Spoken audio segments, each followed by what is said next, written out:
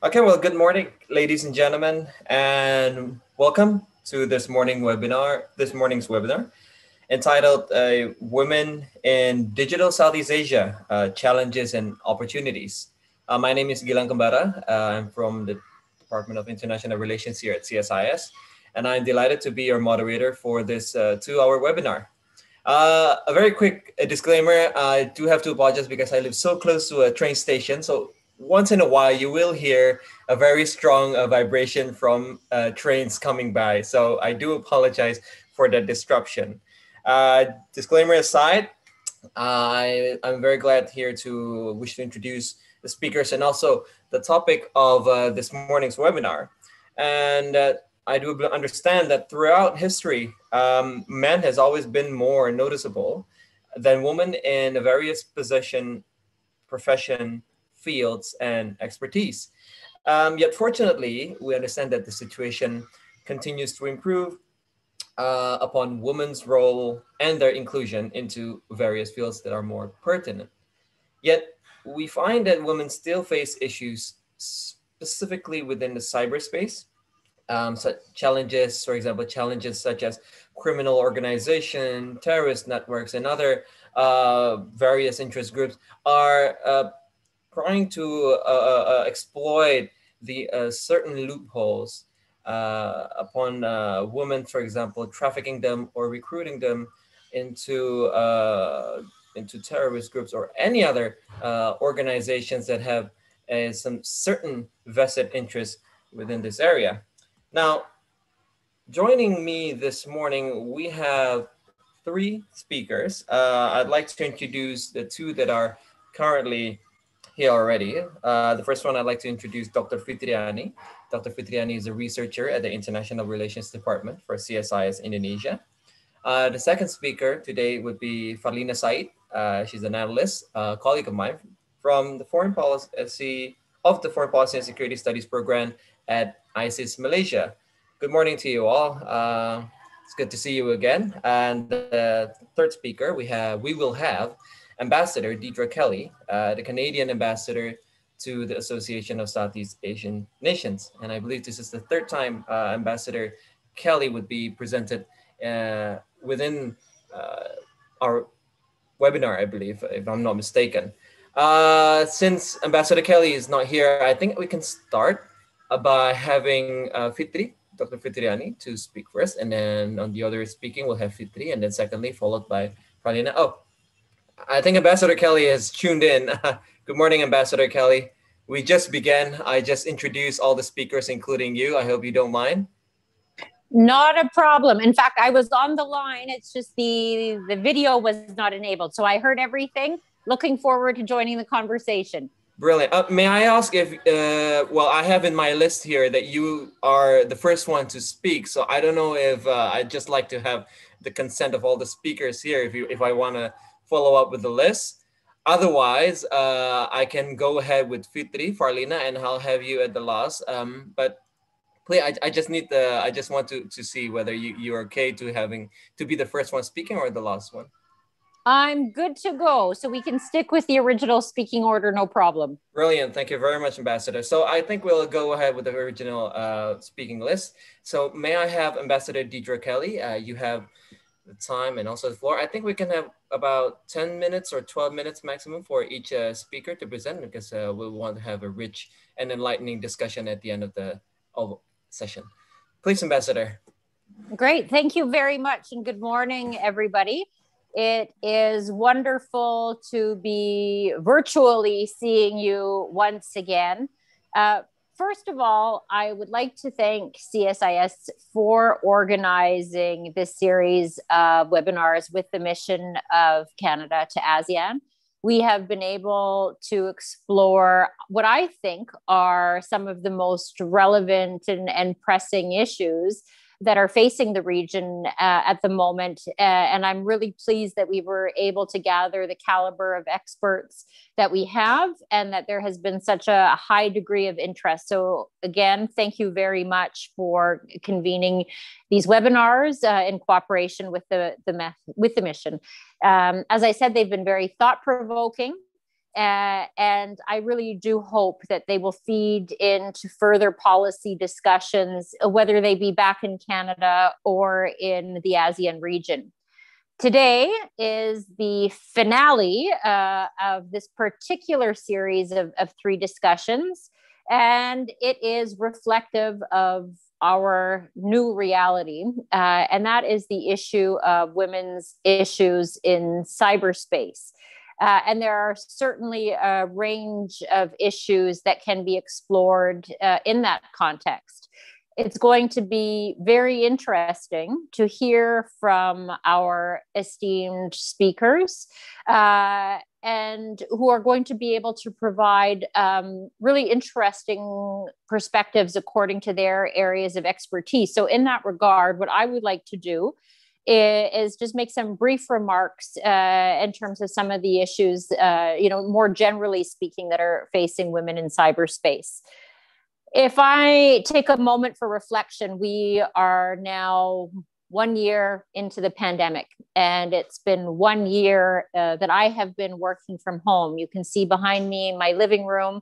I would guess sometime during this session, you'll see my husband walking behind, my son walking behind, because my son's also undertaking virtual studies.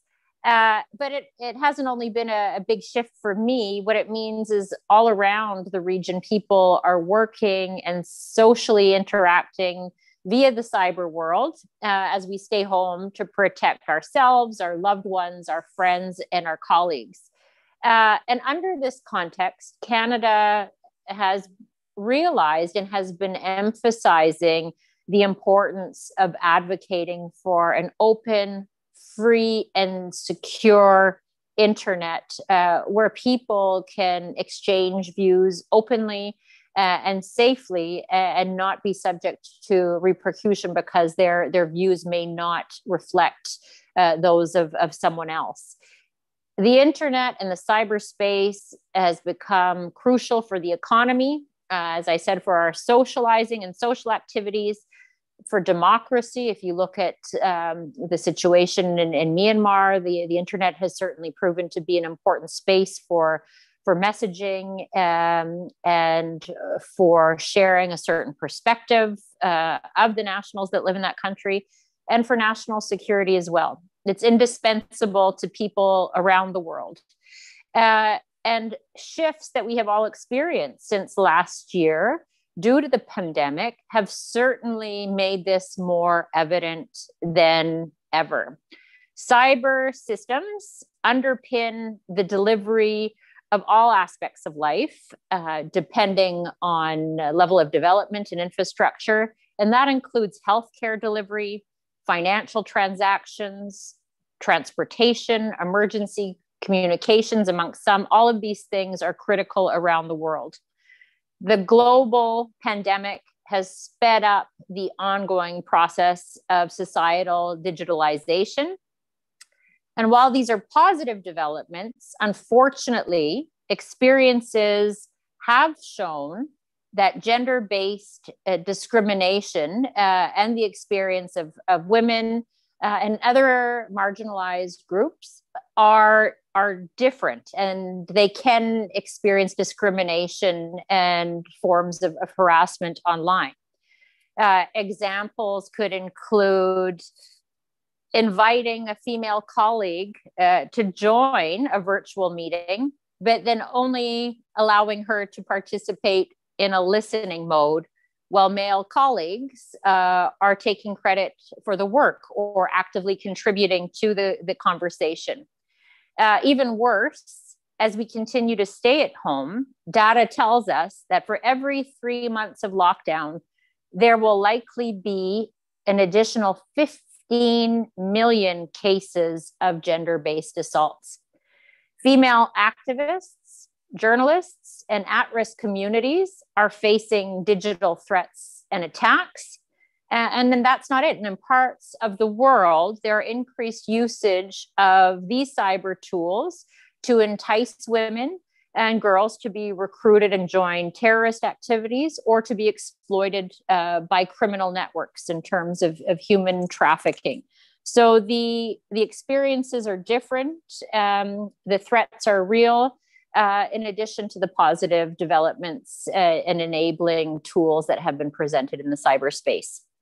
And for all of these reasons, that is why Canada's national cyber security strategy puts forward the importance of international cooperation in carrying out norms of responsible state behavior in cyberspace. In particular, in my context, under the framework of Canada-ASEAN Partnership and our newly implemented 5-year plan of action, we have made transnational crime and cybersecurity as one of our priorities. And every year when our ministers get together, last year, for example, in September, when the Minister of Foreign Affairs of Canada met with his counterparts from around the region, we announced that there would be new funding totaling $9 million focused on regional priorities, including cybersecurity.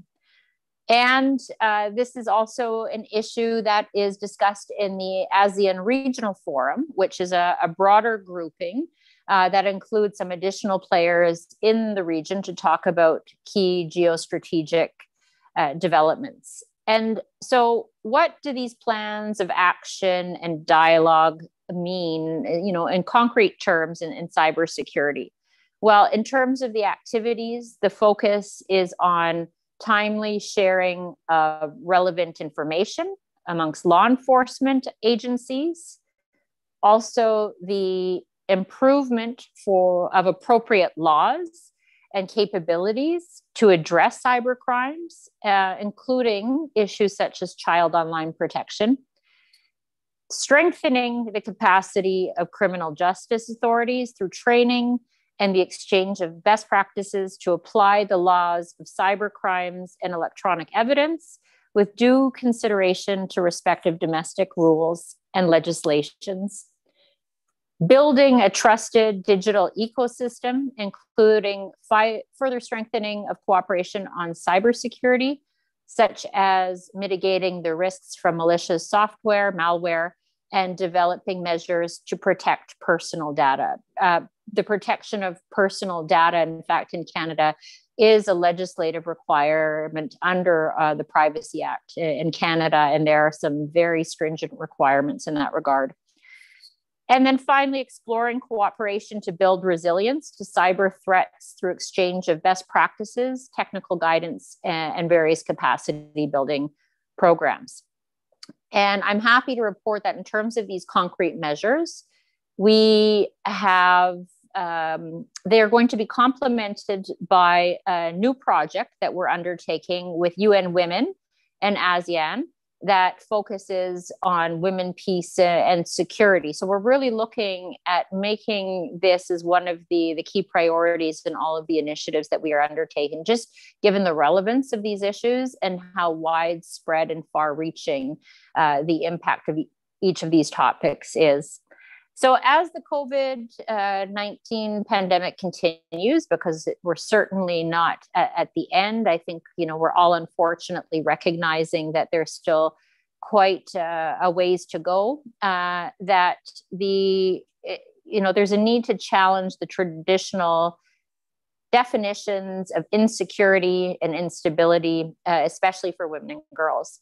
And that's what we are attempting to do by taking a feminist approach to security, including through cybersecurity, and realizing that by doing so, it's not simply virtue signaling, but these are real issues that require real solutions and new lenses to be applied. It is a smart, practical solution, in our view, that hard security needs recognize the value of including women and girls in conflict prevention, and recognizing that direct benefits for women, girls, and other groups who are, whether they be survivors of abuse or other crimes, that they have the ability to use their experiences to shape the services that are provided by law enforcement, the way that cases are treated, and the way that tools are developed, and have an important role to play in this dialogue. So because of those reasons, we are going to continue to work with ASEAN member states, with the ASEAN Secretariat, with civil society and grassroots organizations in order to work towards identifying solutions. And then again, promoting friendly conduct of relations among states in cyberspace, because there's certainly risks that exist there. And we're seeing increases of nefarious use of the cyberspace by state actors. So there's a lot of work to do. As I said at the beginning, the positive gains that have been brought forward by this hyper digitalization also present challenges. But despite the amount of work that we have to do, I'm hopeful that by including more voices, more views, more experiences into the dialogue, that we will ultimately be able to produce better tools, policy, and legislation in order to deal with the challenges and the new realities that we face. So thank you very much again for inviting me. And that concludes my opening remarks. Thank you very much. Thank you, Ambassador Kelly. Right on time. And I thank you for framing the focus and also the issue very eloquently and very succinctly. I think you've done very well to provide us with the understanding of Canada's focus within the issue of cyberspace and how it affects marginalized groups and also women and girls especially. It's very enlightening, and I think we still have 2 more speakers to go. And I think it will be even more interesting along the way. And I think without further ado, I'll just introduce again the second speaker, Fitri. You may have the floor and also the screen, please.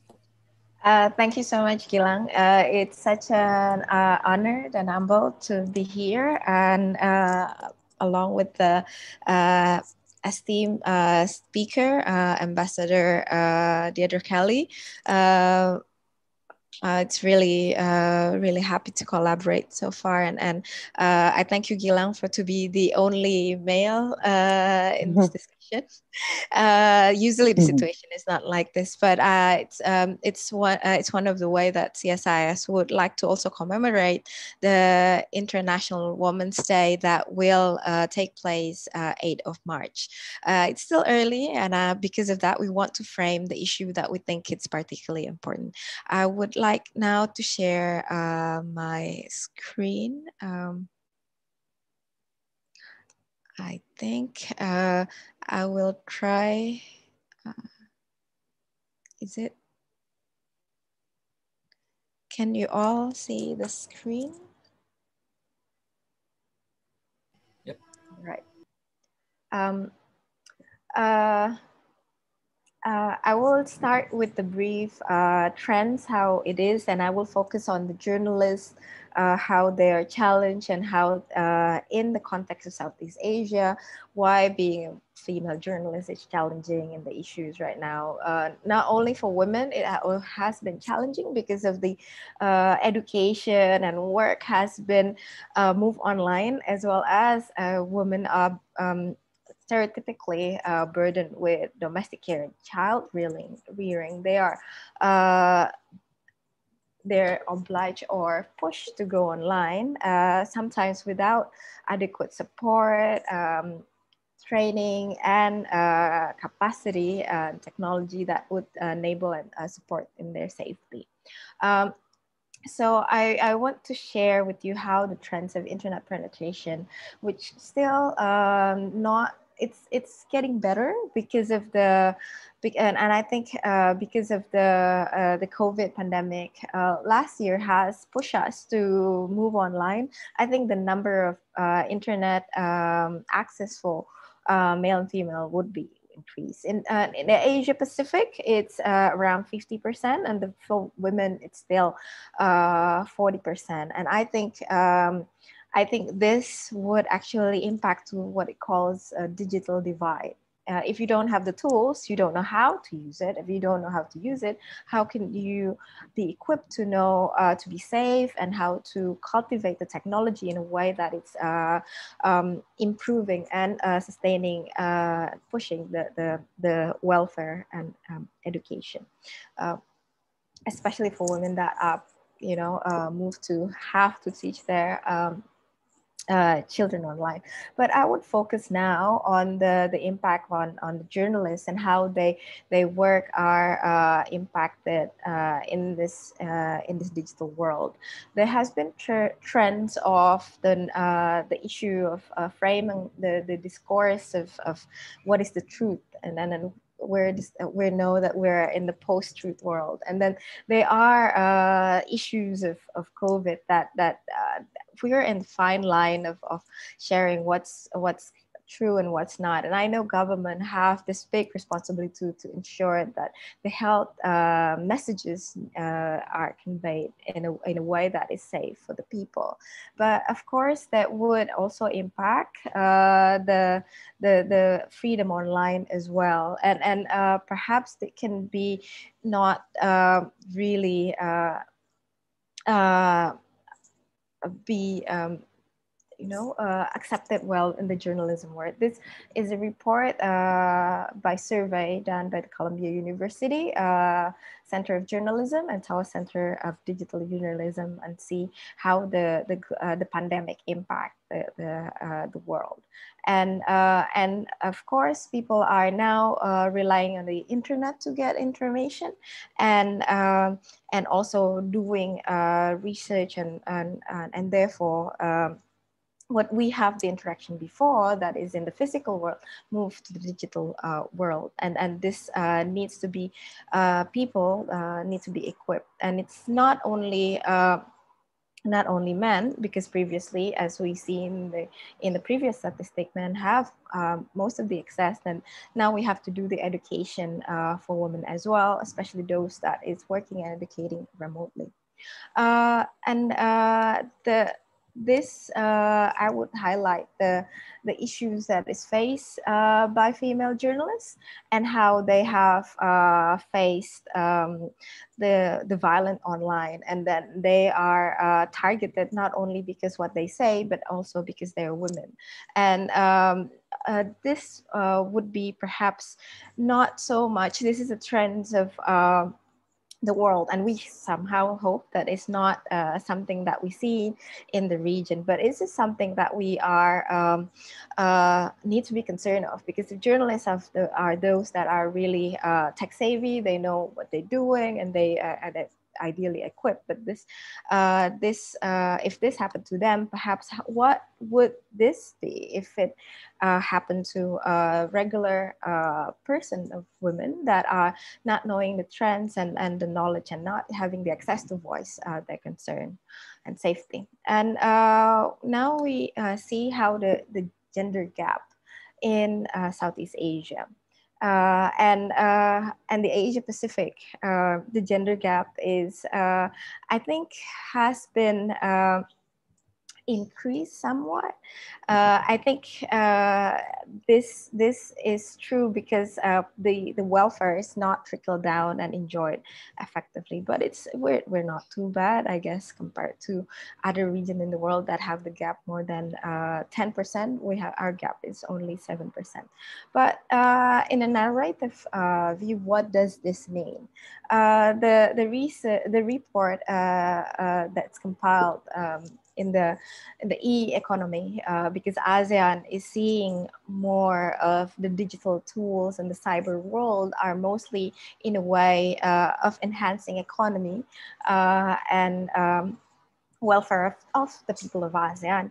It sees that the internet has been very attractive. A number of 40 million people came online the first time this past year, and it brings the region to have 70% of the total population online.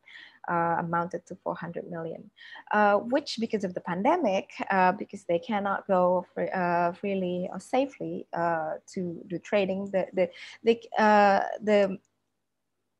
commerce, the trade move online, and the trend that is quite capturing the market is the food delivery on online payment. And there is some issues that relate to this in terms of cybersecurity of the user, as well as the knowledge that doing business, how to do business safety online, and also how to use the payment. So with increasing access, of course, there's increasing vulnerabilities. And of course, that also pushed by people are more active in their devices with the imposed lockdown. So as mentioned before, what does it mean if we have a gender gap present? Although we know that not all schools are open in 10 Southeast Asian country, for example, in Indonesia, we're still having, until this, at least this semester, we still have the education online, and then women that have to help their children to access education online needs to have the knowledge on how they can do that safely, as well as not revealing their identity and their child. And that would be difficult, understanding that there is a digital gender gap. And this is impacted to the space of disparities that's that we can see in the educational and literacy. And we see how, for example, in the research that female academic now that is in universities or I think I couldn't say it for myself, but they are pressured to, their productivity level is slowing down because they have to actually have additional burden of taking care of the house, as well as taking care of the education, the child education online. And that's actually give pressure to their productivity. The second is the lack of digital skill. Then often for those that is not used to use the tools online, they have this fear using that digital technology and how to respond this. Sometimes not all government able, especially to actually suggest or to provide access of the digital tools. As well as there's not enough time to learn digital skills because as I told you, if the parental and family responsibility and suddenly the COVID happened and suddenly the school goes online, there's not enough time to do the training. And what has been concerning is the increase of online harassment and online abuse. And this includes with the sexual-based and gender-based violence that takes place. In Indonesia, for example, the National Commission against Violence Against Women actually reported that because of the pandemic, the abuse experienced by women online, the gender-based violence online increased 300%. And this is a reality that is very sad. And then with this, in relation to the COVID pandemic and the spread of the misinformation and disinformation, of course, countries would like to have regulation in place to prevent non-true or hoax news, disinformation, and misinformation. But to what extent this actually conflict with the freedom of expression online? And for example, there's several countries of ASEAN that I mentioned here on how they create the cyber law. And maybe the word censor is quite strong here, but I think it would enable the government to actually would choose the news that would create social havoc to actually control them. And I think if the 10 ASEAN countries to be mentioned, I'm not fair by not mentioning all. I would maybe say out loud how Indonesia and Malaysia, Farlina is here, maybe she can check me later, but Indonesia, we have the Electronic Information and Transaction Law 2013 that is amended in 2016. That is used by people perhaps that is or peoples that wanted to use the law to stretch for their own benefit. And unfortunately, CSIS did a research on the how the law is implemented, and there are victims that are women that are framed because they just don't know how to actually state their opinion online, and that then because of this knowledge, the lack of knowledge, they are then being criminalized. And this is something that I think we can work with or together collaborate in providing education and how the countries where the people are living created law, and how digital safety, security, what should not be stated online, or and perhaps that would be useful as well to have a certain standard on how to actually judge a post online. For example, I want to share how the civil society in Indonesia, SafeNet, for example, civil society organization, collaborate with the National Human Rights Institute, Komnas HAM, of Human Rights Commission in Indonesia, in the end of last year, create a standard of digital posting of crime, and to actually give the police a standard on how to judge a social media posting or internet posting, whether this is violating the law or not. Because previously, just like normal people, police doesn't have the standard to actually judge what's a crime, the crime that is previously physical and goes online. So I think having the standard would also be useful for and educating the standard also useful for both sides, which is the people and also the security forces. And there would, of course, an incident had happened to the journalists and activists, and they are women, and then they're unfortunately also subjected to their gender, and not only with what the news that they write. But not to give you such a bleak overview, I guess I want to quote the UN Women Executive Director statement that COVID-19 has been this disruptive global force in a generation, and our generation. And when there is disruption, there is a potential to rebuild, reimagine, and create a radically better world. We can allow the crisis to enforce the worst impact to the digital gender divide, or we can use the crisis to accelerate change, expand horizon, and get millions of girls and women online. And if I can add, to equip them to not just survive, but thrive and be successful using these digital tools.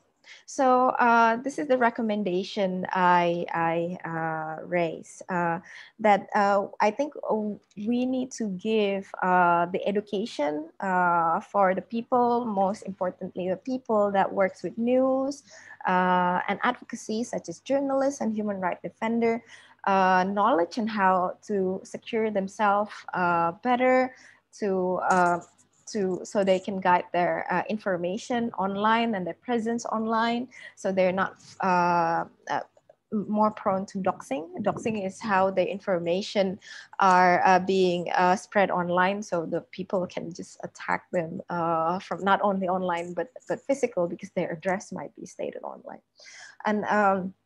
And there are actually knowledge that their helpline and on the digital security to actually provide education of best practices and best application and software on what to use to ensure cybersecurity. Talking about security, right?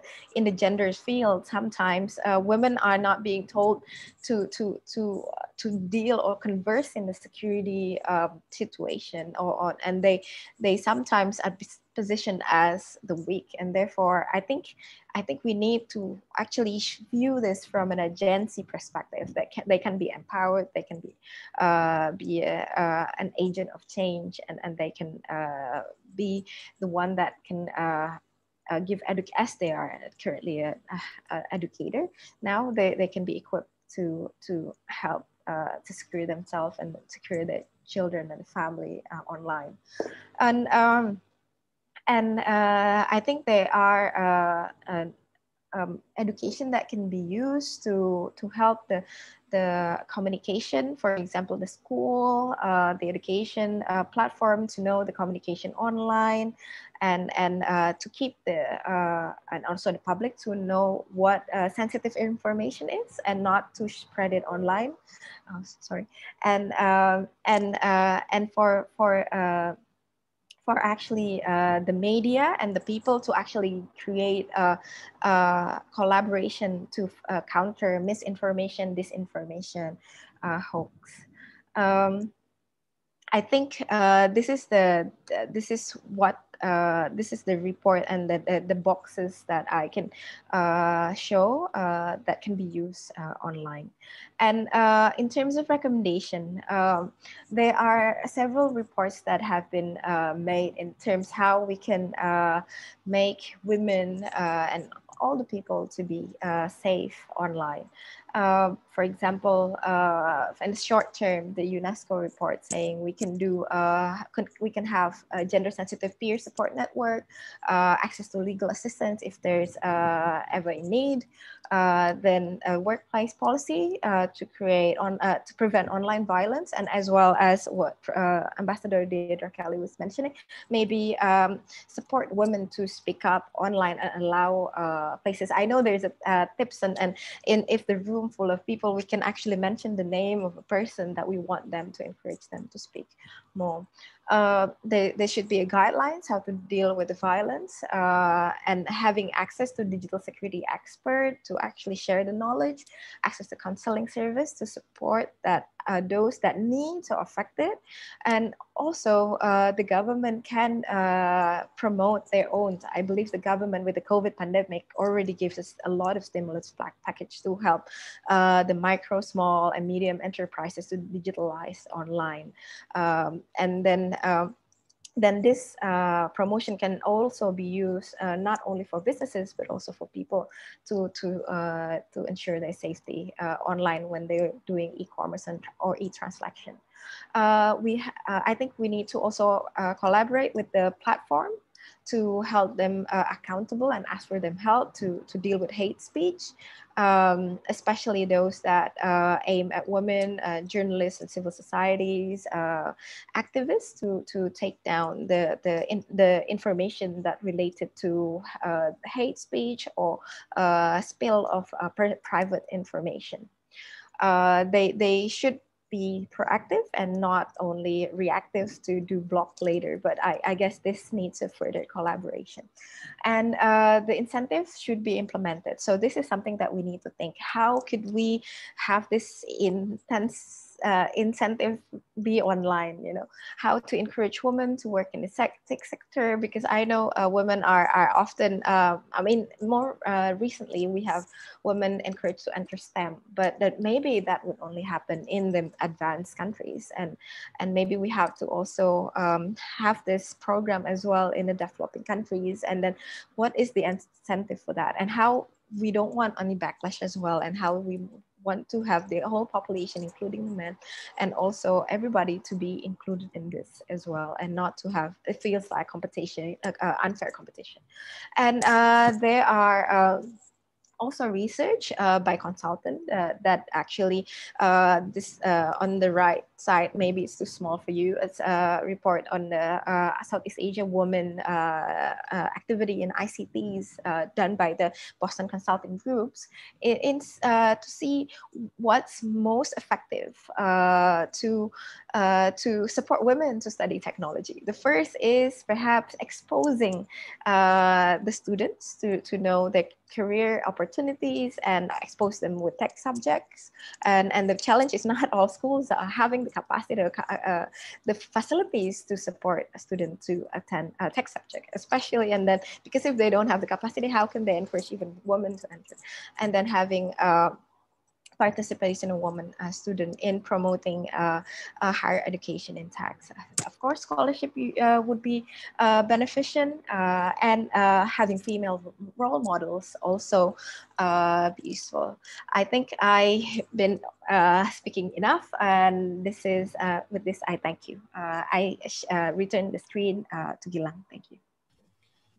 Thank you very much, Fitri. Very interesting presentation, especially on highlighting the challenges faced by female journalists on the cyberspace and within digital media reporting. Also, several descriptions on the cyber laws within Southeast Asia and how they impact society as a whole. I think it will be very interesting to see how these cyber laws that are enacted by the various ASEAN member states, how it affects between genders, whether the states or the government, not actively, but how many, for example, female are not arrested, but taken into account by the law, how many males, if there are any gender gaps, etc. I think in Indonesia, we've seen a lot of reports within this instances, for example, with the ITE law, where people who are abused, who express their torments online are being held accountable because they're spreading hate speech, or they're defaming their particular so the victims becomes the perpetrators in this instance. So it's very interesting to see how this can be translated into research, but this is just my 2 cents.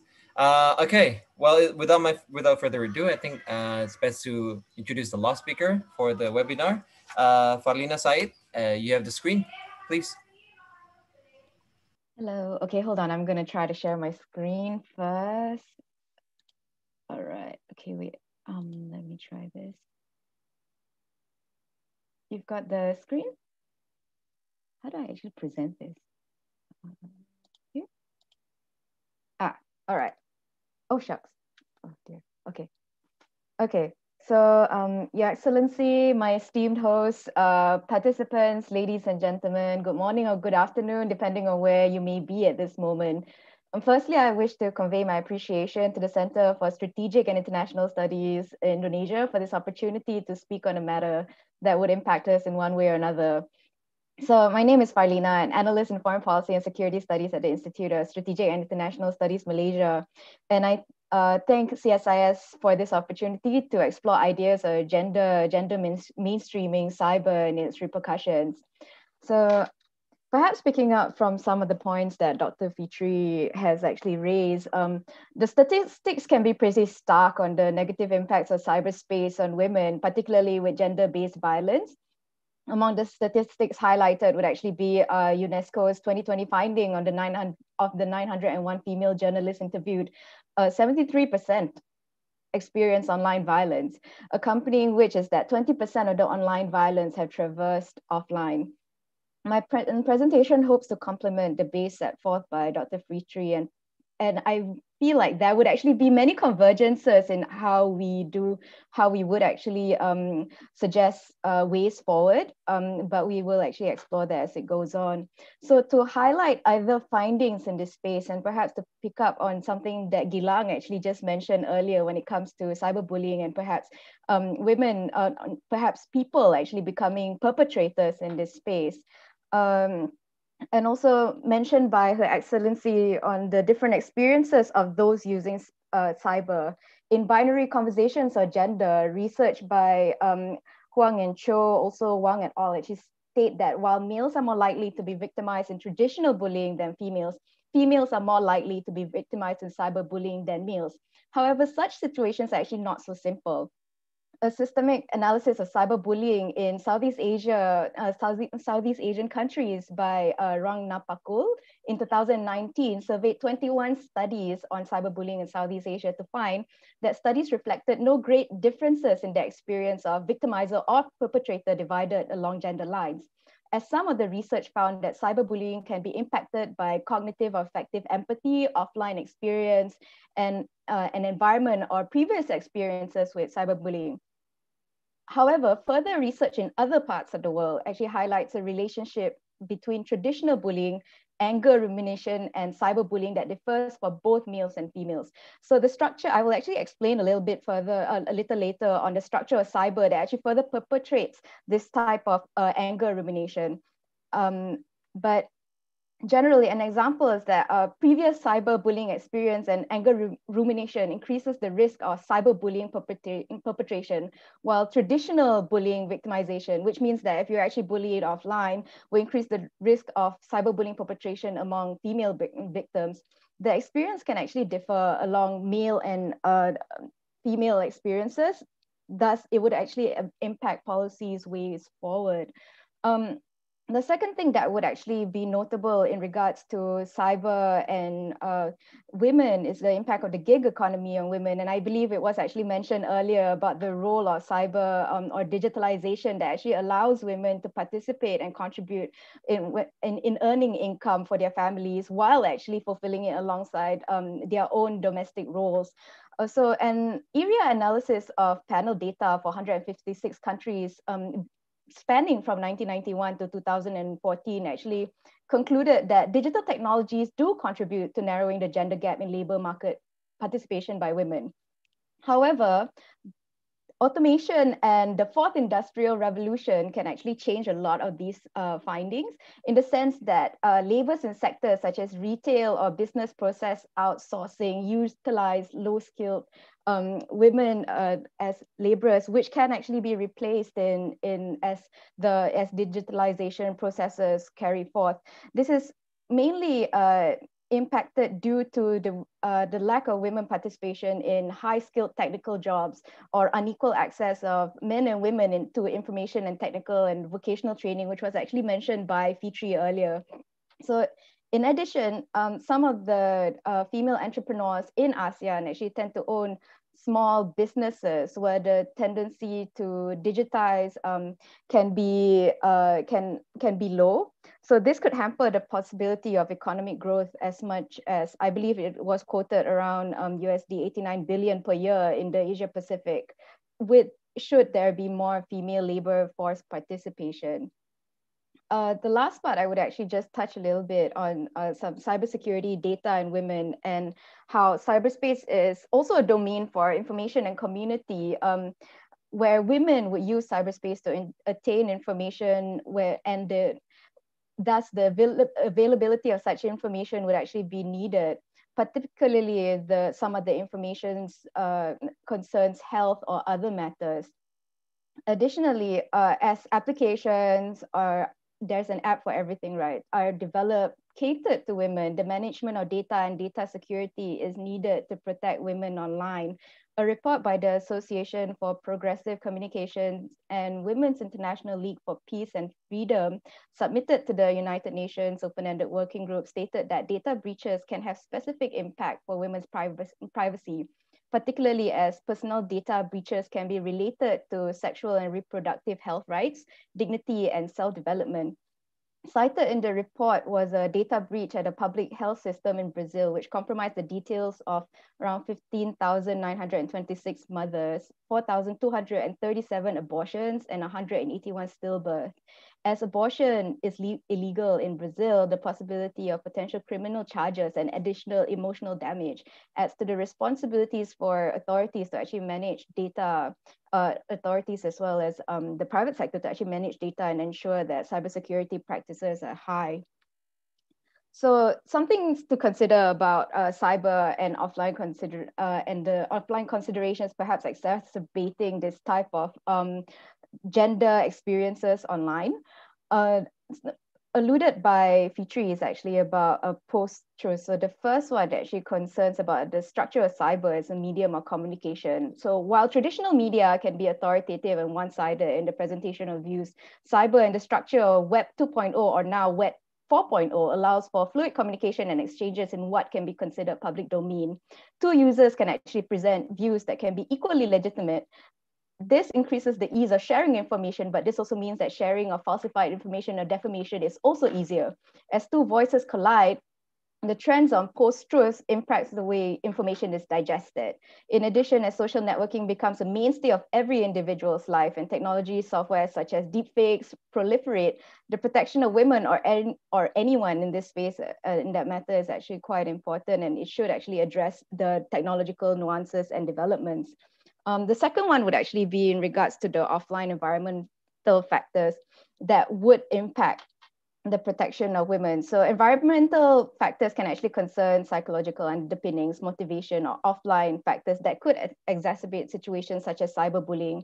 For instance, the research on anger rumination, where traditional bullying and cyberbullying is actually placed alongside, and the extent of the cycle of bullying when it comes to anger rumination, it actually displays how events in cyberspace could actually impact offline behaviors. And perhaps some of these can actually be considered by Southeast Asian nations to actually understand the nuances of cyberbullying and how it can be addressed, because the experiences do differ in accordance to gender lines. The issue of access also has great repercussions in cyber, particularly given that women's access to devices can be limited. In addition, an bridging program is perhaps needed to introduce such devices as tools to generate additional income, particularly if there could be a gap between women's participation in science, technology, engineering, and mathematical sectors. As the gig economy can be informal sectors, the protection of the labor force would require due considerations. These offline factors tied to security could be opportunities for the worst using technological means. For instance, digital services such as ride sharing can be dangerous for women if already crime rates against women are high in any given country. Thus, technology can actually present opportunities, but it can also present great challenges in using it. Lastly, in regards to the collection of information and a little bit on data governance, sharing sensitive or personal information can present challenges. Data protection policies would have to be addressed, which could be inclusive of security by design norms and programs that could build awareness on cyber hygiene. Law and regulation for the processing of data would have to address concerns of data processed abroad, responsibilities of data processed through artificial intelligence and enforcement.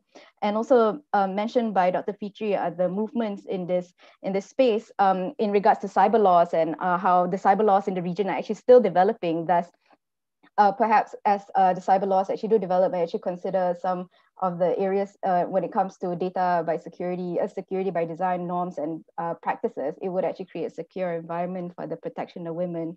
So trying to actually harmonize some of these presentation, I actually do come up with a table that would hopefully display some of the, would actually gather some of the thoughts and arguments in a more cohesive or coherent manner. So some of the cyber or offline conversations and considerations is actually mentioned earlier that actually do perpetrate things like cyberbullying is the ease of actually sharing information online, whether the information is actually true or is untrue.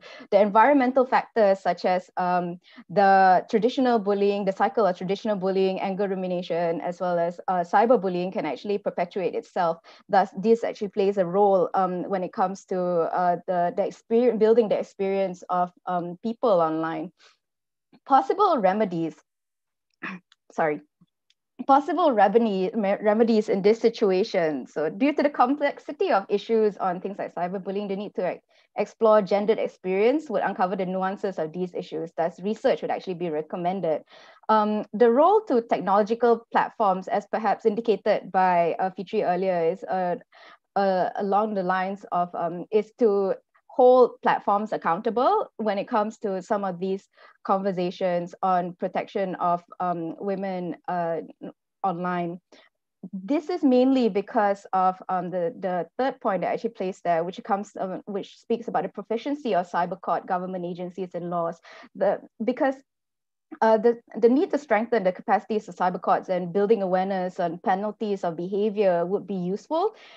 However, because the legal redress in these areas can actually be slow. And there may actually be issues when it comes to definitions of cyberbullying. For instance, is there a difference between criticizing and bullying? And how does this actually, how would sufficient protection actually seem like when it comes to people actually using cyberspace?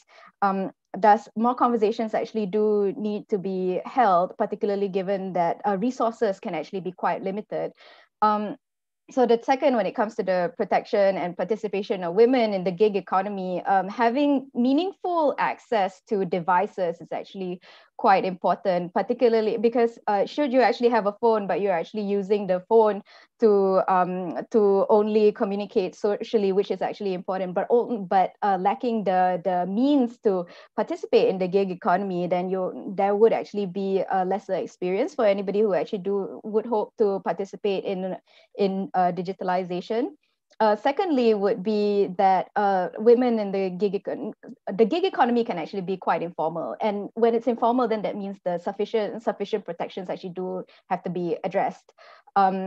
The third is that the offline safety can actually be compromised, particularly, and this is actually dependent on already the levels of gender-based violence in the nation, while the last point actually concerns women's participation in STEM, that would determine the role of women participation in gig economies. So the possible remedies would actually be quite broad, in the sense, firstly, that would actually, the conversation actually goes back to access and protection of critical infrastructure, particularly to actually ensure that access is ongoing, and to ensure that levels of cybersecurity practices would be of a high level.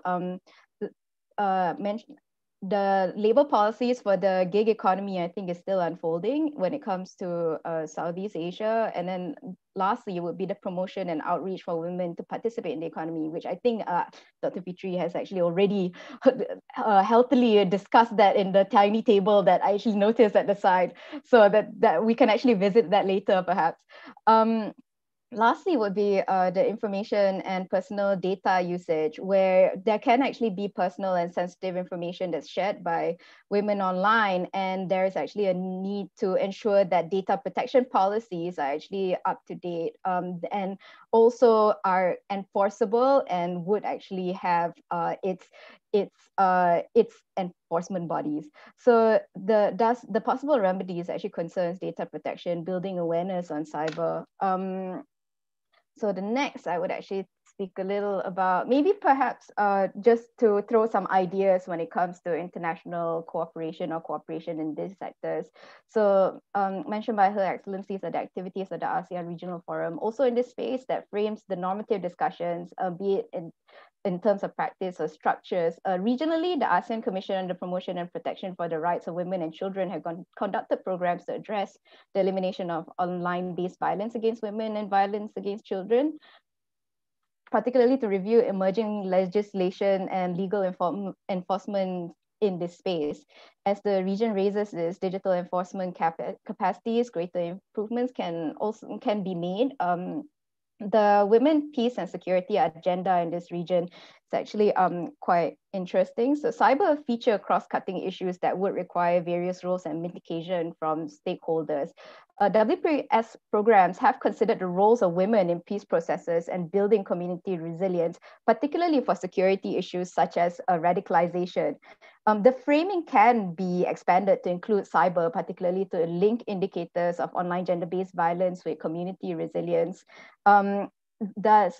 which would actually lead to perhaps programmatic approaches to women participation, whether these would actually be in policies or whether this would actually be as a role as leaders in their community. So women participation in policies can increase the influence of gender perspective, which would open the pathway for nuanced policies and frameworks.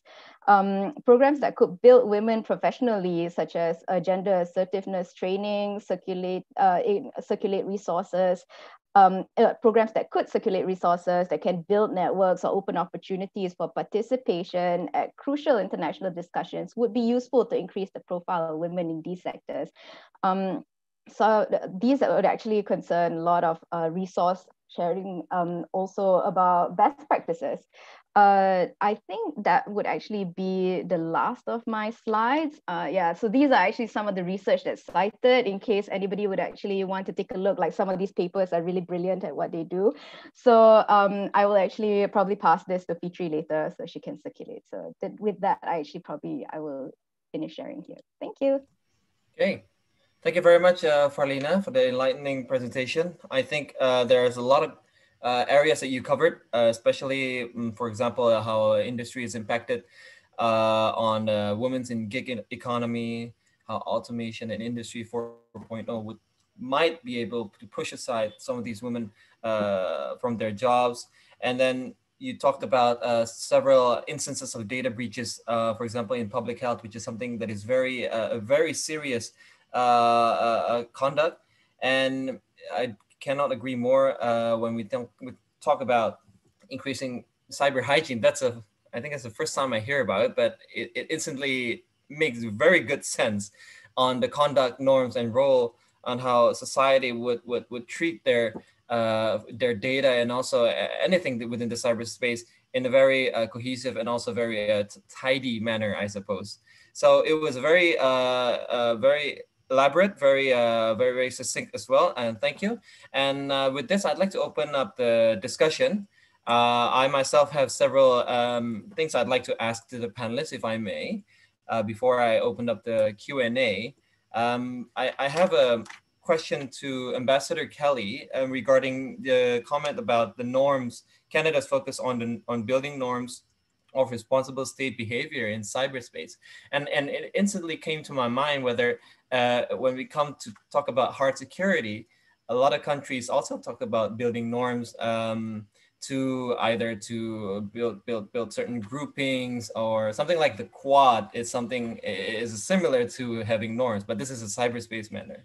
My question would be in the sense that when we talk about building norms with the other states, when Canada tried to build bridges of cyberspace norms, whether there is a line to be drawn on certain states' behavior in regards with the cyberspace, whether there are countries that, in Canada's perspective, cannot be or are very different in conducting cyberspace behavior.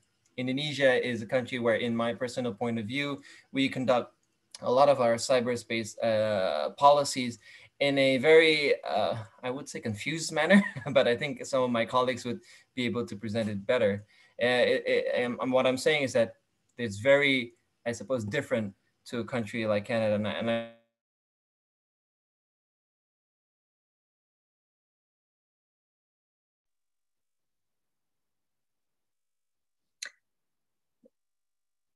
The screen has frozen, Gilang, so I'm not sure if it's frozen on my end or on your end. So I'll just start speaking and hope that I'm not cutting anybody off. Fitri, I see you. Can you hear me? I hear you. I was like trying to see Gilang as well. I think he cut off. Maybe if I think we hear a little bit what Gilang were asking for the first question for you. Sure. Would you mind to answer the question? Sure, not a problem. He's left and come back, but I'll start Gilang, answering. And if there's anything that I missed, then he can ask me to supplement my response. But I think in terms of developing norms, I think Canada is involved at various levels. So there are efforts at the United Nations, for example, where there are attempts to create a collective norm in terms of acceptable use of the digital space. Of course, given the challenges that you highlighted, the fact that there are very different legal regimes in place and systems of governance, and very different manners in terms of whether countries use the digital space offensively or not. It can be very, very difficult to try to identify a level playing field and some common grounds in terms of what is a baseline for acceptable use. But those conversations are very important to have in terms of trying to establish some type of acceptable baseline. So Canada's involved at the United Nations. It's involved in the ASEAN Regional Forum. And then, when requested, has conversations on a bilateral level with countries to share our experiences as well in terms of how we manage certain issues. In terms of the challenges that exist, we highlighted what those are. So it can be something as simple as, one, it's not simple, I shouldn't say that, but privacy and how people's information is used. So, many people may not realize that when they go on social media and they're watching videos, or they're, shopping online, or they're sending their family members messages, that information is being used for different purposes, that it could be used for, determining their browsing history and patterns. What are the things that they're interested in? Can companies use that to target marketing efforts towards them? Or is it, being used more nefarious? Are there criminals that are able to access that information and use it for identity fraud? And then in many of the other issues. So there's, awareness raising is very important. So even if we can't all agree on what's fair and what's acceptable in terms of conduct, then information raising becomes equally important, so that people are aware of the risks that exist when they're online. And that they can conduct themselves accordingly. And then in terms of your question regarding, are there countries that cross the line in terms of their activities, whether that be, as I mentioned, using it offensively and targeting other countries for nefarious purposes, whether it's interference in elections or false information campaigns. You can think of a number of examples, hacking into sites to try to access information that's protected under copyright and IP legislation. So there's a lot of nasty things that some countries try to do in terms of, has Canada ever identified when they think countries have crossed the line? Yes, absolutely. There have been, you would be able to go online and do searches to see when Canada has specifically called out other countries for taking actions against Canadian interests. So just some examples, I can think of a time where Canada called out Russia for attempting to hack into information in Canada to access health records of Olympic athletes, for example, or where there have been countries that have tried to hack in and obtain commercially sensitive information, or where countries have disseminated false information about various politicians and leaders. And then, of course, there's the very famous case, of allocations about misconduct in elections in certain countries. So yes, we have absolutely identified instances where we think that countries have crossed the line and we've called them out for it. And other countries have continued to do so as well. But, do we have a list of, a hit list per se of countries that are offenders? No, but it's very carefully examined on a case-by-case basis. So that Canada can be comfortable with the burden of proof, that we can be absolutely confident that it is a particular state that is taking those actions and why they're taking those actions and what they're trying to get. So it's not a list per se, but it's on a case-by-case basis, and we do call it out when we think that lines have been crossed. So I'm not sure if that answered your question. If there's anything else that I can add, please let me know. Thank you, Ambassador Kelly, and thanks to you for covering me. I think I was just falling into a digital black hole in the middle of the, discussion. But you answered this succinctly, very, very properly as well. I was trying to avoid naming any countries other than mine, and just trying to be a bit more professional. But what you touched upon perfectly summed up my question. So thank you for that, Ambassador. And I'll look over with the Q&A section now. We're starting to receive a number of questions. I like to take I'd like to take three questions, I suppose. We have a question here from Alexa Franca to Fitri, where she stated that, or he stated, I noticed school curriculums, particularly in Indonesia, does not prepare children for social media, despite of the growing digital economy, as they are viewed as playtime. Now, Dr. Fitri, how do you think digital literacy should be taught in schools? Should schools teach students about appropriate conduct in online spaces to make it safer for women, girls, and other marginalized groups? That's a question from Alexa Franca. Second question is from Arizal Jeknanihan.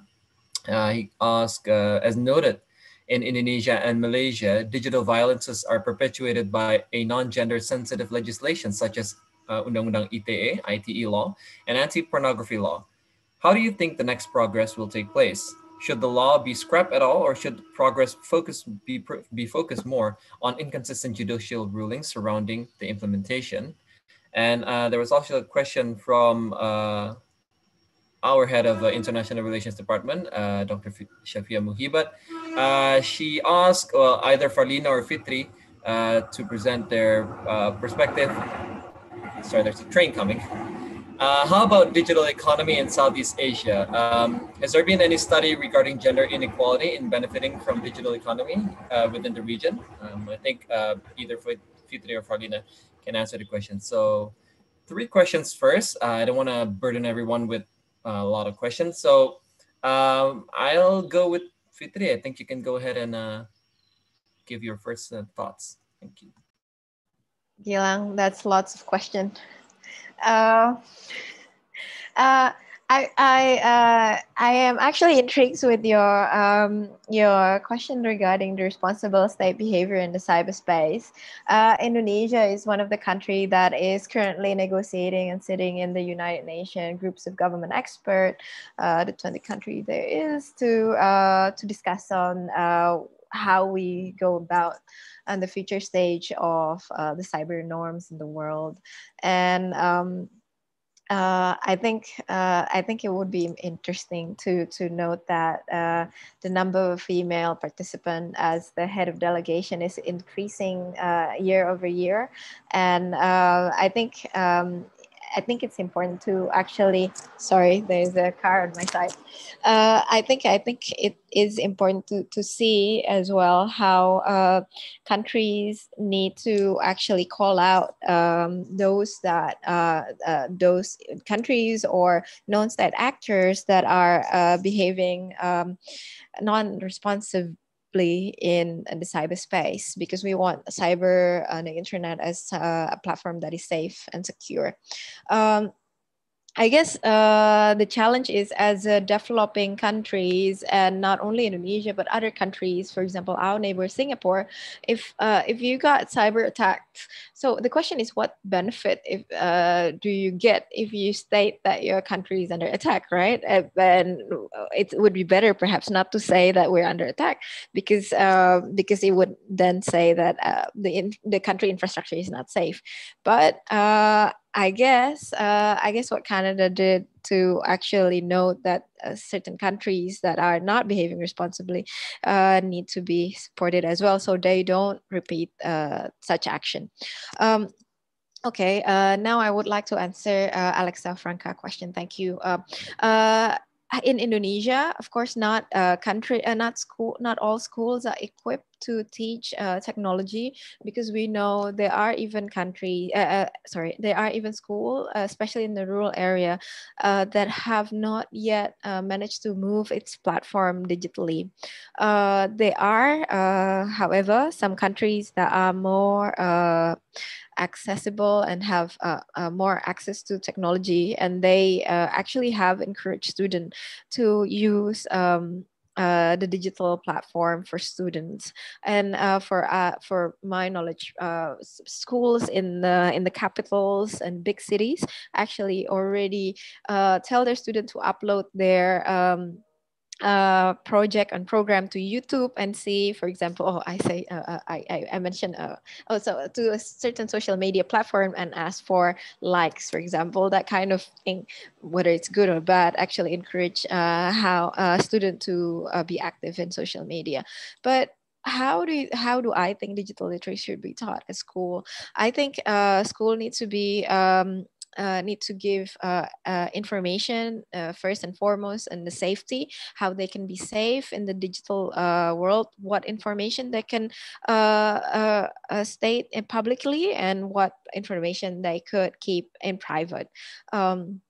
And that I think it's important, as well as school need to give. I know there are schools that give education not only to students but also to their parents in supporting their student to learn online, as that's the trend since last year, at least in Indonesia. Um, Whether school should have the appropriate conduct online, in the online space. I think that is advisable. I think I agree with that. And I think the way schools can do this is using the UNESCO guidelines in terms how and terms of how to protect the information of children in the digital world. And they issued it last year because they're aware, UNESCO is aware there's a lot of education going online, and schools can adopt from the UNESCO, UNICEF report in terms of how they can have guidelines on how to be safe online for students and parents. Is there anything else I miss, Gilang? I haven't unmute myself. Yeah, there's a question from Arizal talking about the digital violence that are perpetuated by non-gender sensitive legislation. Talked about Undang-Undang ITE. We talked about anti-pornography law as well. Arizal is asking whether these laws, these cyber laws, what's your take on these laws? Whether they should be scrapped altogether? Are there supposed to be a reformation on this law, or we just move on and start to create, an amendment or something different to this law? Thank you, Gilang. I was thinking that Arizal question will be deflected to Farlina because he also asked about Malaysia. But yeah, I want to answer. Of course, I believe that any government have been trying the best in they possibly can in terms of formulating legislation. But we have to be aware as well that the speed of the digital technology and how digital tools has been used has always been faster than how regulation is created. Of course, we need to review the legislation periodically and see whether that is relevant with our progress in technology. So scrapping might not be the word, but I think having it reviewed and improved to be relevant, and as well as protect those that needs to be protected, and punish those that need to be punished, is what regulation should be. I think that's my answer. I return to the moderator. Thank you. Good. Thank you, Fitri. Farlina, would you like to chip in? Sure. Thank you very much for the opportunity and also for the question. I think to probably just add a little bit in Fitri's perspective when it comes to the law, I actually do agree that maybe scrapping it may not actually be the correct word. I would actually think that there are more conversations that actually need to be held about the implementation, or even when it comes to awareness raising that actually comes with these laws. So I think in Malaysia, you may actually be looking at things like the Sexual Offences Against Children Act 2017, where some of the issues actually would concern how the shortage of, say, the judicial interpretation or some of the implementation, or even when it comes to the awareness, should there be a registry of people who are convicted of crimes on child pornography? Would the employers actually refer to things like that? So it actually does concern a bit of awareness and maybe greater communication of the usage and of building the normative environment for these kind of issues. I think probably there was another question, I think a little below. Oh, wait, I don't think you actually asked me that yet. So I'll actually probably address that a little bit later. I will actually address on the perspective when it comes to a digital inequality in Southeast Asia, particularly when it comes to women. So I found like a healthy dose of literature from IRIA. I believe last year they actually published a few reports when it comes to digital inequality, women participation and Southeast Asia, and this was actually done with Australia Aid. So perhaps I'm actually able to share some of the reports later if that would actually be useful. I do hope this actually answers the question. Okay, thank you. I noted Ambassador Kelly has raised her hand. Please, Ambassador.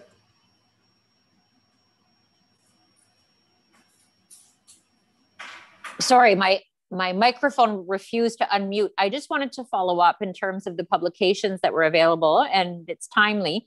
This week, I received an email from ERIA. And for those of you that are not familiar with ERIA, it's the Economic Research Institute for ASEAN and East Asia. And they have come up with some new publications based regarding some of the issues that we've addressed. So specifically, they have a new one on women's participation in the digital economy, improving access to skills, entrepreneurship, and leadership across ASEAN.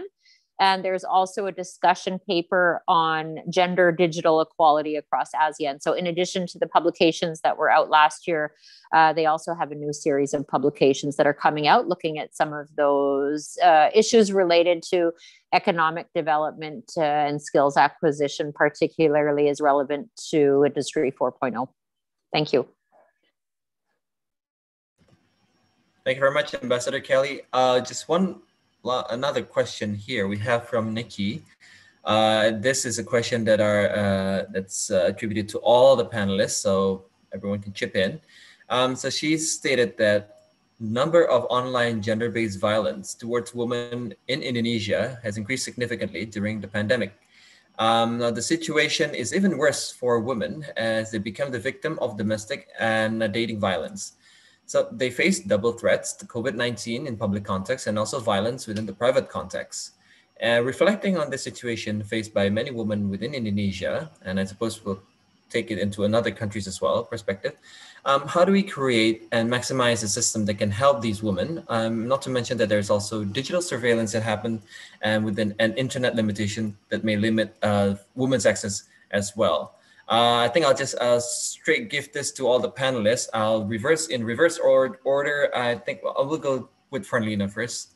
Please, Farlina, you would like to chip in on this question? Sure. I think actually the part that I found most interesting about the question was in regards to let me bring the question back up. Is in regards to the digital surveillance and internet limitation when it comes to women's access. And if it's possible, I would actually want to tailor my response to that, because I think some of the interesting perspectives when it comes to access for women and devices, there has to be greater conversation about the limitations that is standing in the way to women actually utilizing the devices or to having access to some of this infrastructure. Because if we're actually looking at internet limitation, are we actually looking at perhaps censorship of some of the information, or are we actually looking at the lack of infrastructure that is further widened due to the role of women? I will actually outline in the sense that, because let's say if states were to actually roll out a program for there to be a greater connectivity in communities, in rural communities, then what you actually may get is maybe a center, a computer center or an ICT center where people would actually be able to participate or use internet facilities. But women who may actually have domestic roles may not be able to go to these type of places because they are actually, they would actually be required to actually stay at home. So I think the question is actually quite nuanced in the sense that there can be further studies, I think, on where some of these limitations are and where these limitations can lead. And I think when it comes to things like digital surveillance. I think I would actually echo Her Excellency's point earlier when it comes to sometimes the sharing of information, and then the awareness on the sharing of information is actually particularly important. I think digital surveillance also reiterated in regards to say that if you're actually looking at, say, the journalists, and actually like the digital surveillance experienced by journalists may actually be different from different types of information that's actually circulated for other people. So the environment can actually lead to different policy possibilities. So I think the question is actually quite interesting, and I do hope that that actually answers somewhat. I would actually pass it to somebody else. Okay, thanks, Farlina. Fitri, go ahead. Thank you, Gilang. Thank you for the question. I think one of the way that I can propose in how to create a system that can help women is perhaps having a collaborative effort or movement that is collective, not only depending on the government, but also civil society, academics, activists, and also local leaders to actually create education, public education and awareness in terms of how to use a digital platform, how to actually be polite perhaps in online, how to perhaps access the technology in a way that is safe. So I guess, I mean, government have done a lot, but I don't know, for example, how many people visit the website of Ministry of Information, for example, to actually learn how to use this digital access. I know I got this text in groups sharing that Indonesia Ministry of Information and Communication is providing training, for example, collaborating with Google and other digital platform to give education on how people can use digital tools, like how they can be entrepreneur, how they can be influencer, for example. But then because of the population is so massive, I think it would be difficult for for example, the 250 million people to all depend on the government. So I think having a digital collective movement of the civil society, the media as well, and private to actually like collaborate and to actually stop the online gender-based violence, and to educate how to be wiser and smarter online. Thanks, Fitri. Ambassador Kelly, would you like to chip in your 2 cents on issue of online gender-based violence? Sure. I think, unfortunately, the issue of increased gender-based violence, both virtually, and in person, has increased all over the world. It's not only specific to Indonesia or to Southeast Asia. It's an issue in Canada and all around the world as well. And it's such a multifaceted challenge. As people are stuck at home, you're seeing, increased rates of abuse against women, abuse against children, abuse against LGBTQI members and other marginalized groups for a number of reasons. And I think, the first step in terms of a solution is realizing, one, that the problem is there and it's being exacerbated, in progress that has been made in these areas in terms of societal views of these issues, and some of the resource constraints that exist are real, and the situation is deteriorating. I think there's also a need to recognize that those issues are not going to stop when the pandemic is under control, and there are going to be some very long-lasting negative impacts with regard to these trends. And third, that there's going to be a need for resources in these areas, whether it's in terms of education, whether it's in terms of mental health resources or a stronger legislation and law enforcement. And I think, as always, there's two sides in terms of contributing to the problem, the platform, as well as contributing to the solution.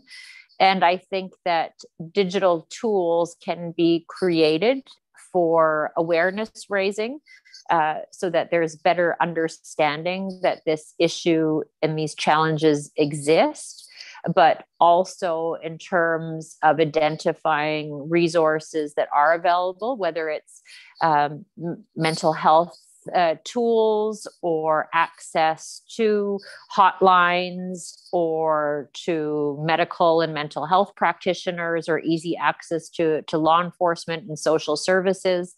And then I think you also have to be able, to have a willingness to look at taking measures against online sites that are implicated in perpetuating this violence and abuse against these groups. So whether it be pornography sites that are posting videos of women that have been abused and holding them accountable, and you would be following the conversations about putting pressure on credit card companies, for example, to no longer use their services in support of those kind of sites.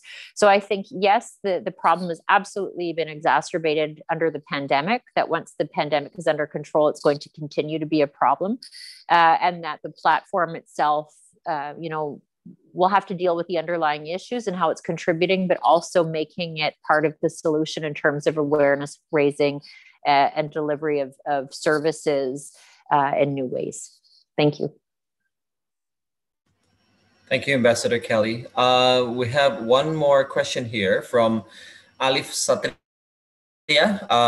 who has asked that several studies, so I think this is directed to all panelists. So his question is, several studies have shown that digital platforms, for example, Telegram, WhatsApp, Twitter, have facilitated online radicalization, more so among women who are not as restricted in their mobility online as they are offline. How do you think governments can or should incorporate gendered frameworks in order to counter these radicalization dynamics online? Okay, I think I'll start with, I don't think there are any other questions that I have here. So I'll start with Fitri, maybe to answer. Thank you, Gilang. It is interesting how the access of technology as part of empowerment, and it was said that in the era of Islamic State before in mid 2010, 2014 onward, when we have ICs, we see how women also using digital platform to as a voice of that, because they were usually women in traditional Islamic community are not allowed to be out and about, especially without mahram. They would find the digital platform is useful to convey their message. And of course, I remember there were research in 2015 that see how digital platform as a way of empowerment and as a way of recruitment, and women are not, as well as men, joining the recruitment for the Islamic State at the time. But I think it is important to actually do deeper research. And if I'm not mistaken, Alif Satria, he is a graduate of Georgetown University that actually focusing, at least his lecturer is focusing on how women actually be involved in this group of radicalization. First and foremost, I think I know there are a lot of message that is been put out through digital platform, but government, I think, should also, and I think have been being quite creative in doing counter narrative on how radicalization or counter radicalization can be done. For example, the Indonesia National Counterterrorism Agency has been also conducting education to women as the peace activists to say that women can be the education of the home and prevent their children to be attracted online. So if I'm not mistaken, Farlina also did her earlier work also deal with the women radicalization. But Farlina messaged me that she got power issues, so I don't know whether she's connected with us still. Thank you. I think that's from me, Gilang.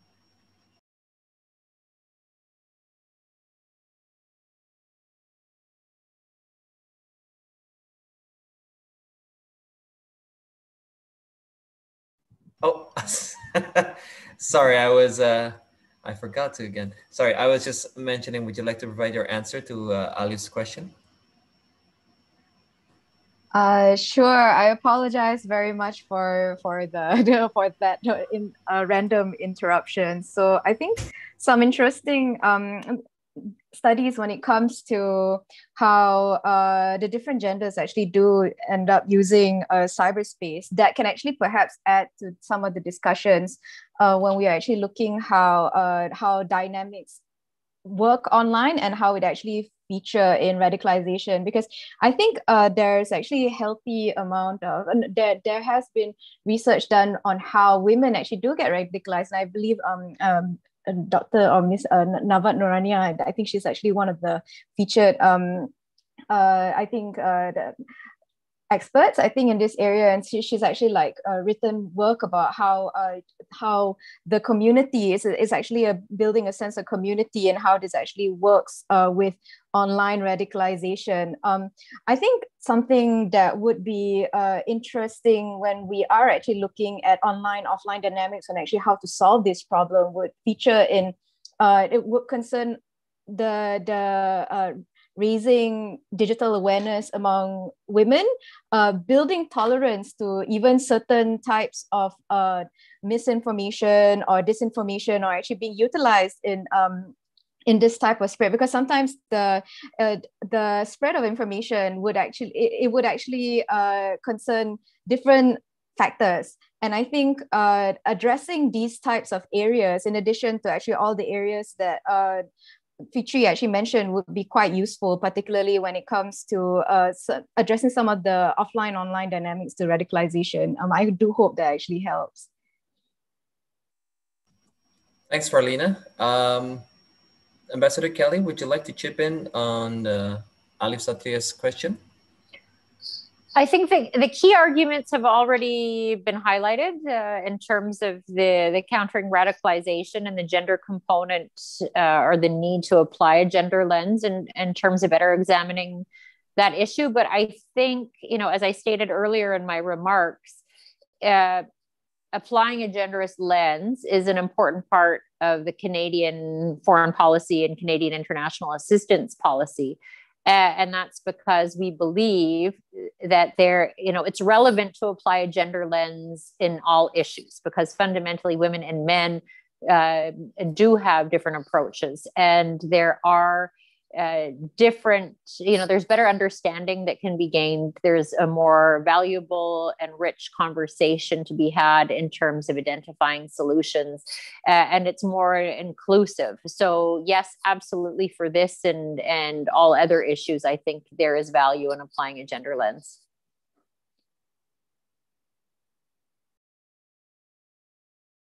Brilliant. Thank you very much. Just another question. Another question here from Dandira Fitrandi. He asked, some studies revealed that women that have a higher risk of job displacement due to automation. I think that's what Farlina mentioned. Any comment on this? Any panelists would like to chip in on this question from Dandira Fitrandi? I can go to, maybe I can start with Ambassador Kelly again. We'll take another reverse order with this instance, please. Sure. I think this issue is fairly well documented, and the fact that women are quite active and represent the majority in the informal sectors, and in terms of low-skilled jobs and manufacturing in certain sectors. And therefore, as we move to automation, that those individuals are going to be the ones that are at risk as automation proceeds and other advancements in technology are seen in terms of, goals of Industry 4.0 and modernization. And so it's important to recognize that risk and that exists, not only to women, but others in impacted industries, and to be proactive about providing solutions. And so whether that is retraining programs or, going even deeper and recalibrating and redesigning how education is implemented and the focus of education, so that all segments of the population will be able to benefit from the changes and ultimately have higher skill levels and better paying jobs, so that they do have opportunities moving forward and better advancements. Easier said than done, I know, but the earlier that we can identify that changes are needed and find a way to effectively deliver those changes on a widespread and systematic manner, then we're going to actually see some positive change across the board. But yes, absolutely, women and other lower skilled individuals are at greatest risk. Thank you, Ambassador Kelly. Fitri, you'd like to answer Dandy's question? I think that can be the fear, as we can see how the COVID impacted and how we're going digital, and the service industry that was majority. There's, I think, higher proportion of workers are female, and that is in the services and like the shopkeepers, and so tourism impacted. And I think maybe the question perhaps directly in automation, in the mechanic industry of like factory production. But I guess this is looming concern. We have all these consulting companies and research organization, institute and university actually raise the question, what's the job for the future, and how we can prepare better our future generation to actually be equipped on that. I think I second Ambassador Kelly in terms of how we can help those not only women but majority women that works in a high intensive labor to actually upskill themselves and perhaps, because the trend is going digital, to re-educate themselves in all age and stage of their life, because that's always the challenge, right? So how would you as countries, as our regional organization, see this this trend going forward? I guess to answer the question, the risk is, yeah, women has that risk as well as other high intensive labor manual work as well. And ASEAN government needs to pay attention on this. Thank you, Gilang.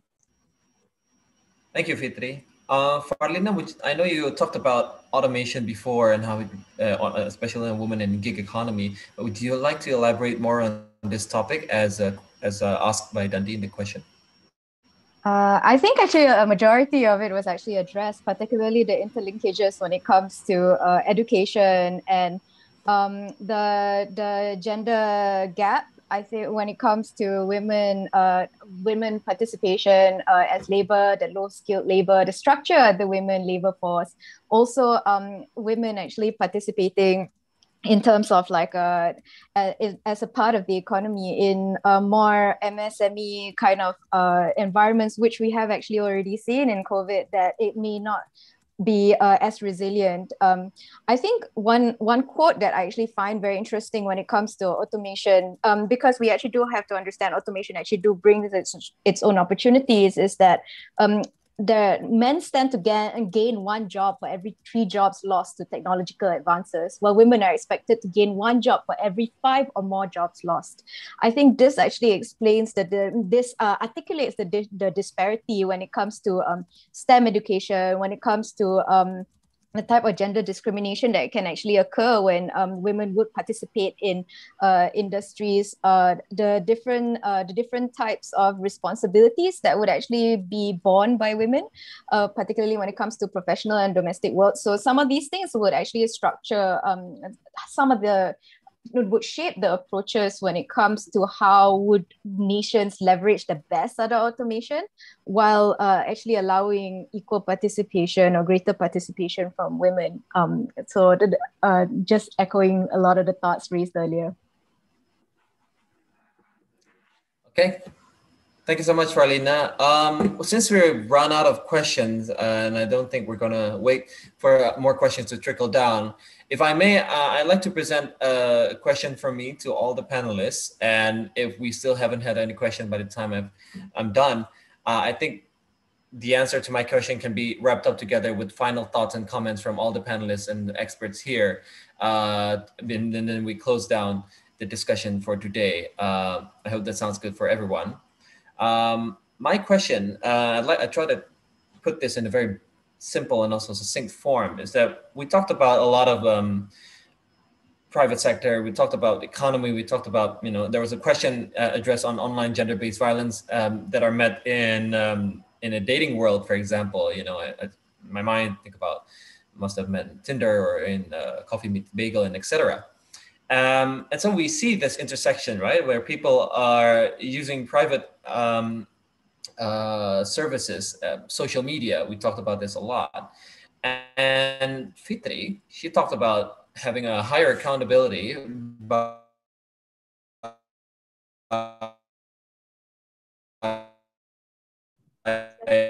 I couldn't hear you. Online social media platforms. Close. Gilang, I couldn't hear you. Would you mind to repeat the question? Is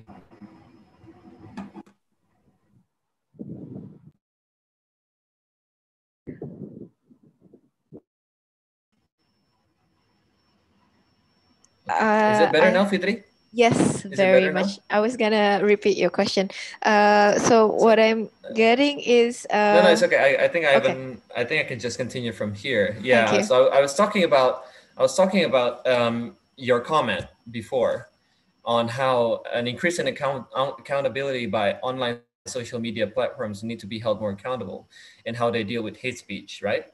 And my question is, I'm trying to find whether there is a nexus or whether there has been opportunities and actions that are being held between the private sector and the government in trying to mitigate any forms of challenges that are created, cyberbullying, for example, upon women, or maybe in a gender neutral form.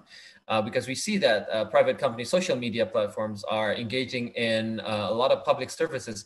For example, like Facebook, when they announced that they have a safe what do they call that? If you're trapped in a natural disaster, you can claim that you are safe in not being impacted by the disaster. So whether these sort of initiatives have been taken forward between the government and private sector in dealing with cyberbullying in the cyber sector, towards women, or maybe even a gender neutral? So that's my question.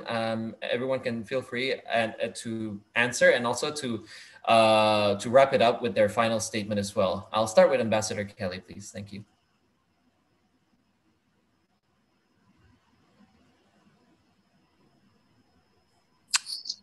In some, yes, I think that private corporations do have a role to play in terms of developing internal policies and accepting responsibility for activity, illegal activity that takes place on their platforms.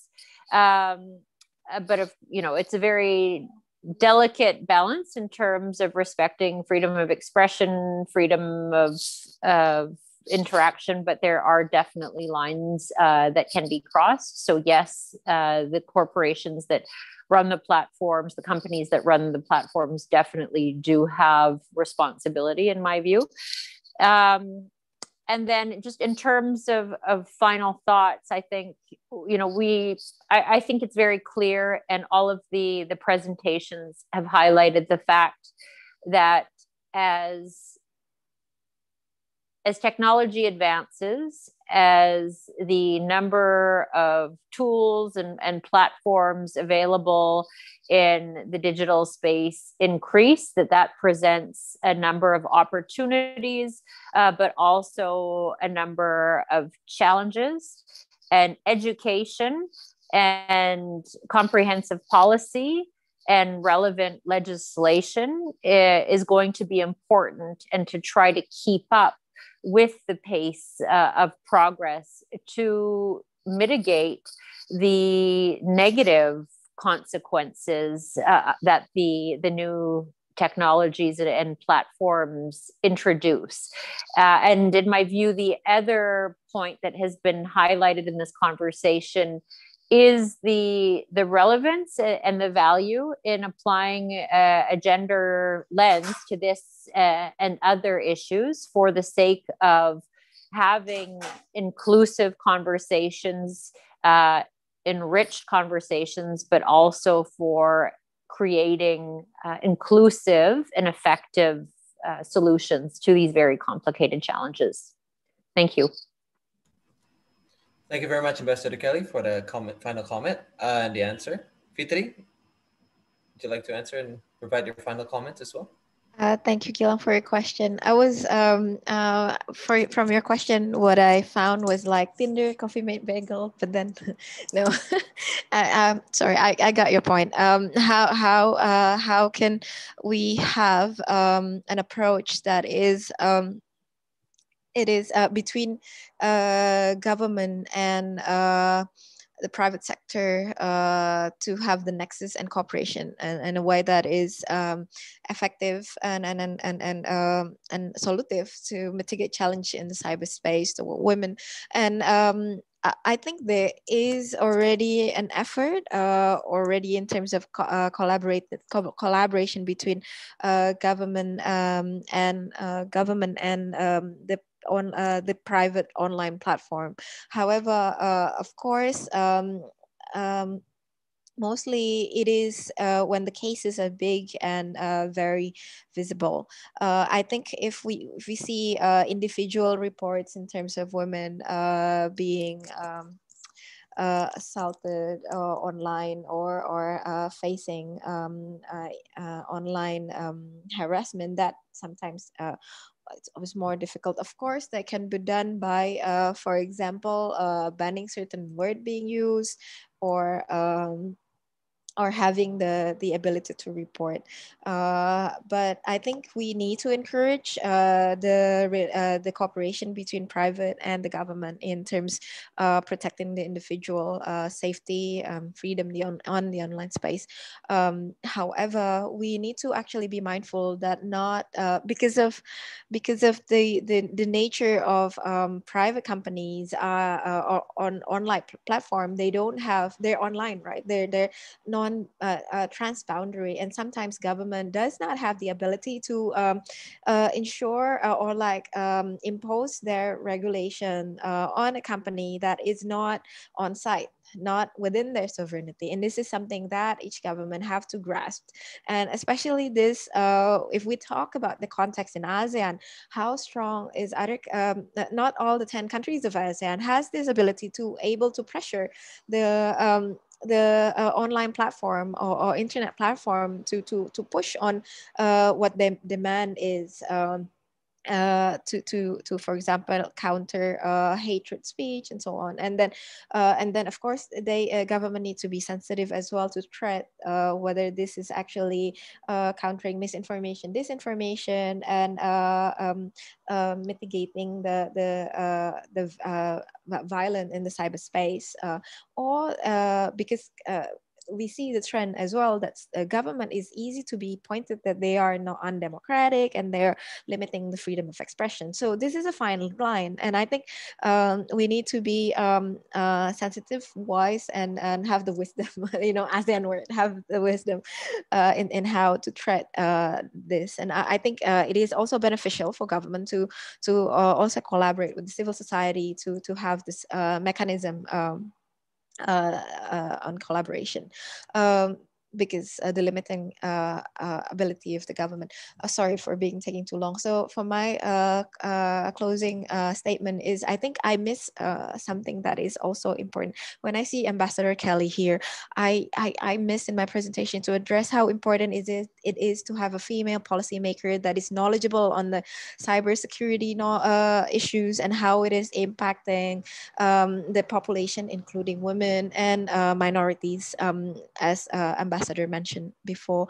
And I think we need to have the perspective, the policymaker that is also in the line of this gender sensitive, and also make sure that the voice of women and the minorities is included and being protected in the face of evolving technology. I think that's for me. Thank you, Gilang. Thank you very much, Fitri. Last but not least, Farlina, you have the final say.